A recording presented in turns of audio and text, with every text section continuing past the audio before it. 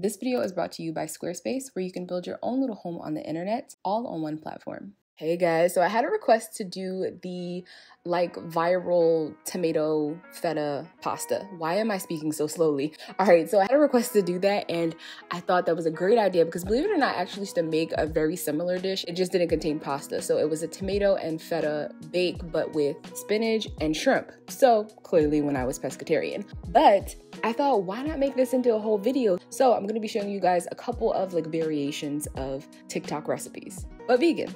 First, of course, we want to start off with tomatoes, and are they called cherry tomatoes? I want to call them grape tomatoes. It kind of looks like a variation of both, but anyway, I prefer heirloom tomatoes just because it adds a little bit of color, you know, not all red. Did you know that color red makes you hungry? And for our quote-unquote feta, I'm actually using tofu, and here I'm using firm, so normally I'd go for an extra firm, but for this recipe, that'll do. In fact, you can even go softer if you want to. Then I'm topping that with some cashew cheese, and this I just bought pre-made. You can totally make it yourself. I kind of sort of showed you how to make it in a previous video when I made baked ziti, and I mixed it with a little bit of water because when we go to bake it, that is going to dry it out. So we're putting in basically some extra moisture so it doesn't burn.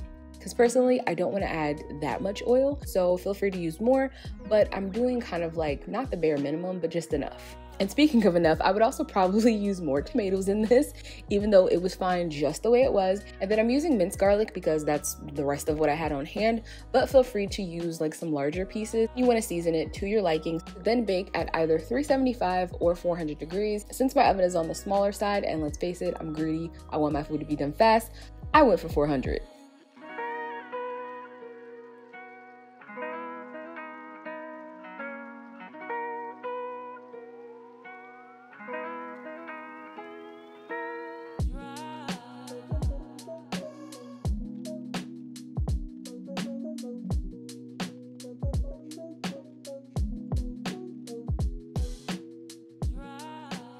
And then after about 45 minutes, voila.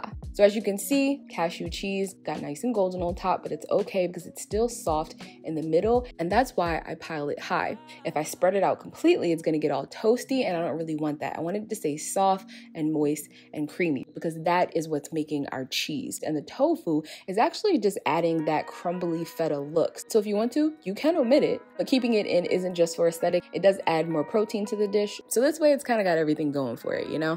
And that's it. You just want to smash everything with a fork, making sure that you rupture your tomatoes to create that nice sauce.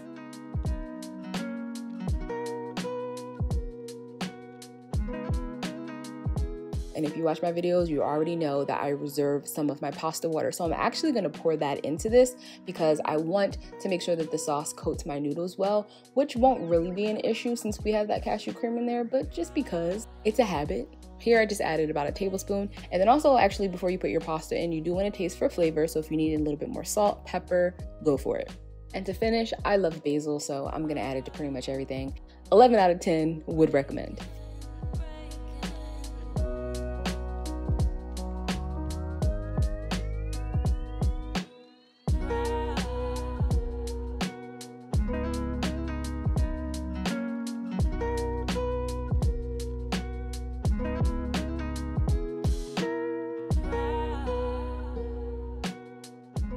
The next up, we're going for the fold. This is where you basically take a tortilla and you make yourself literally anything. So first, I'm starting off with hash brown. Well, I've made one on this channel. I don't think I put it on a Sammy yet, and we know how I feel about a breakfast Sammy. So I first use my food processor with the shredding attachment, and not shown here, you actually want to make sure that you wring out all of the water first. So you can either put it into a nut milk bag, kitchen towel, and just wring it until you get it as dry as possible. Then add it to a hot pan. You can even give it a little salt to draw out some more moisture, but I don't do that because I want it to get really golden and crispy. And once you get it situated, don't touch it. Don't try to move it around.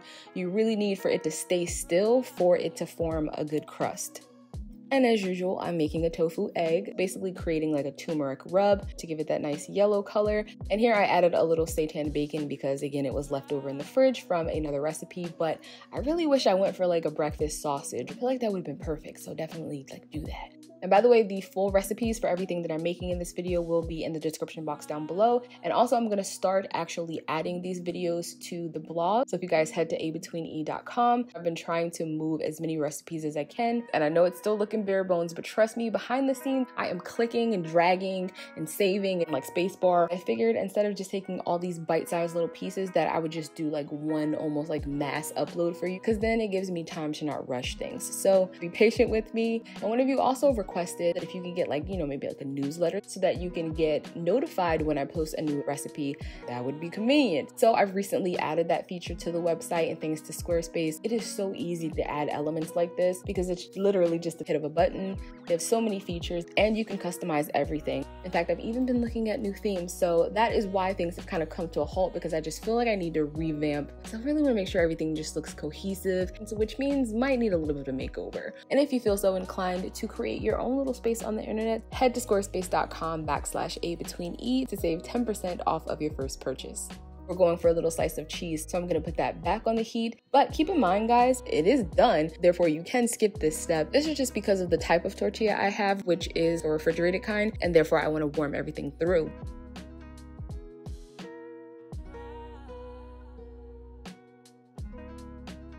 Yeah, we're making another one. I'm starting off with what you would kind of expect to go with the tortilla, a little kind of burrito situation slash quesadilla, which for me always includes peppers. Like it's a must. So I'm gonna thinly slice a bell pepper and red onion.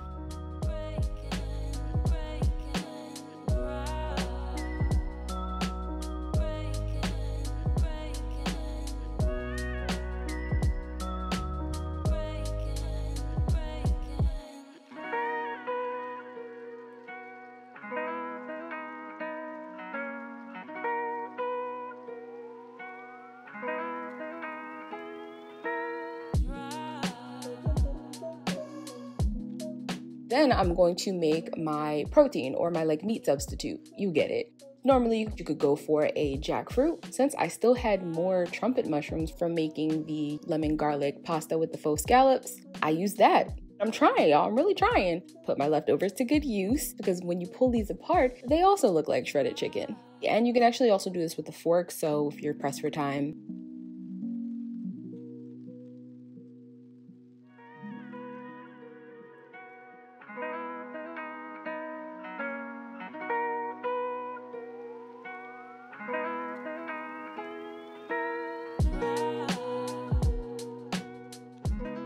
On those, I use the usual spice combination: smoked paprika, cumin, garlic and onion powder, because always, and a little bit of cinnamon.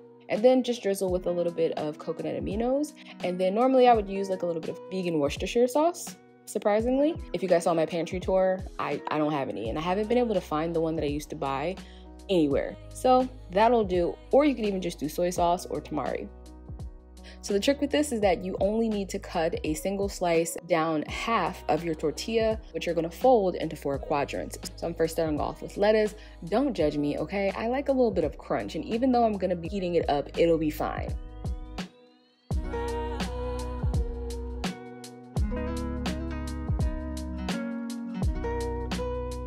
Then I'm gonna put my mushrooms, peppers, and lastly, some vegan cheese. And if you have a favorite brand that gets kind of all melty, even better, because this is going to turn into kind of a quesadilla. Then you just fold it like so. So make sure that you put your cheese on what will be the end portion, because that's going to act as kind of like a glue to hold it together once it's been toasted.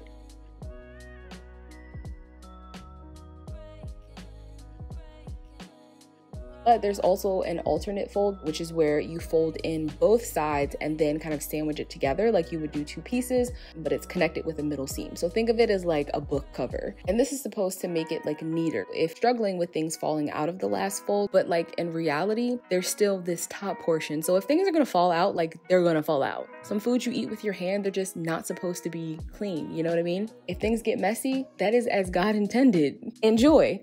And since not having guacamole, or at least just avocado, is not an option, of course, I'm gonna slice them up on the side.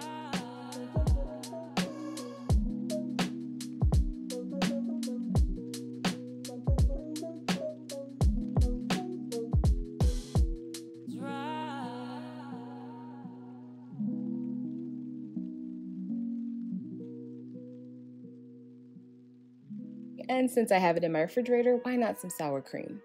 Also not pictured is, of course, chipotle hot sauce, like as if I would not. And you can even slice these for either presentation or to make them like kind of giant nachos. So feel free to mash that avocado and make a guacamole, because then these will be perfect for dipping. Oh, and while I was at it, I actually saw a video on TikTok as well saying that you could preserve your lettuce in water, which doesn't sound unfathomable. Like, of course it can, but this technique just fully submerges it and claims to make it last for like weeks and months. I don't think I'll be saving it quite that long, but it is currently sitting in my refrigerator, and by the end of this video, we will see if it worked. Now, what if you don't want a tortilla? This recipe is another one that you've seen me definitely make on this channel before. My love for onigiri, or rice balls. Well, if you've ever had one, then you know how challenging they are to fold sometimes, or to just kind of hold together. So I was hoping this would be the perfect like hack without the traditional method. And personally, I love avocado ones, but you've also seen me make a version with tempeh, and I actually like that one like even more. Then we're going to take our sheet of nori, and to prep mine, I actually prefer to fold it into quadrants, because since this one is a square rather than a circle, you kind of want to be a little bit more precise about the proportions so that when you fold it, it's nice and neat, or at least I care about that. But if it's not even, then the corners and the shape can get kind of funky, so just do this. And at this point, I'm realizing when you're making these, less is more. You actually don't want to stuff it, because then it just makes the folds get weird. Things start oozing out. It's not a fun time. Like I said, yes, it's supposed to be messy, but it shouldn't give you a headache. Like, you shouldn't just be like, never mind. And the verdict on this one, I mean, even though it had all of the flavor profiles, this dish in particular, it's about the proportions. You need more rice, and since you can't pack it, it's almost not worth it.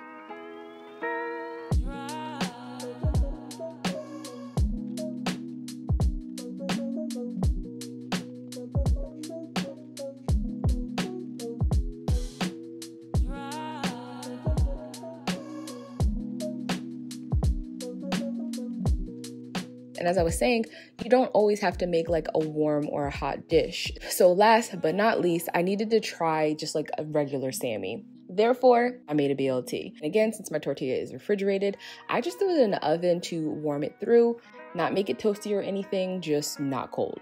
Then when it came to building it, I'm actually using kale instead of lettuce, because believe it or not, I completely forgot about the lettuce that was submerged in the refrigerator, so I'm gonna be checking that now. Don't you dare forget to salt and pepper that tomato. And then because having mayo to tomato contact is an absolute must, I put an extra layer of mayo after doing the first fold. And because I'm nice, I'm gonna give you the first bite. What do you think? Me, personally, I like it. The only thing I would do different is, again, don't overstuff it. So maybe 3 pieces of bacon was a little generous. Next time I'd go for 2. And unlike that breakfast Sammy, which was actually pretty filling for 1, for this you can get away with 2.